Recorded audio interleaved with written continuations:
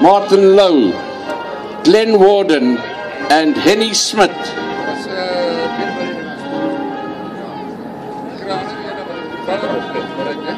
Those are the 5 Harvards: Jeffel, Floyd de Klerk, Martin Lowe, Glenn Warden, and Henny Smith.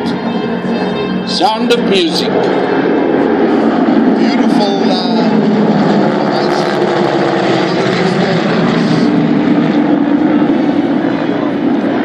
And pretty soon coming up now would be the Vampire, being flown by Colonel Rama Aya.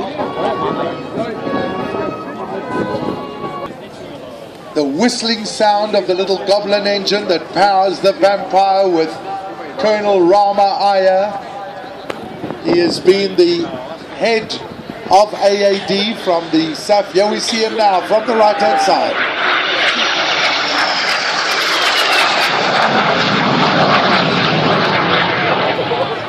That sound very, very well known in Waterkloof in the early years when the Vampires were based here. Rama Aya, who has a large number of hours on the Vampire.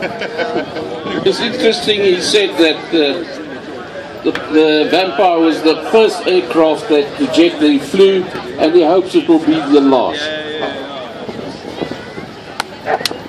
He's had an illustrious career, having flown MiGs, and it was very, very varied amount of aircraft that he's flown. Rama Aya in the Vampire.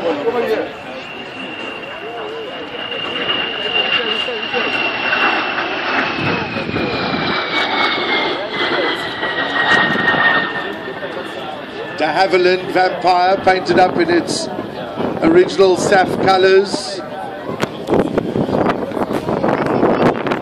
As he flies around, you see the heavy jets being brought out there on the tugs.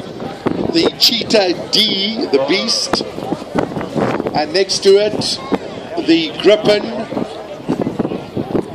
Gripen will be displayed today by midnight.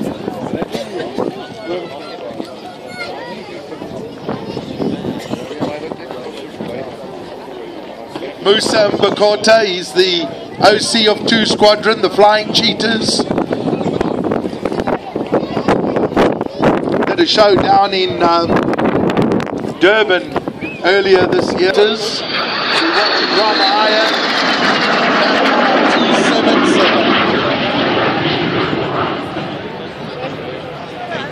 It's a very fast aircraft.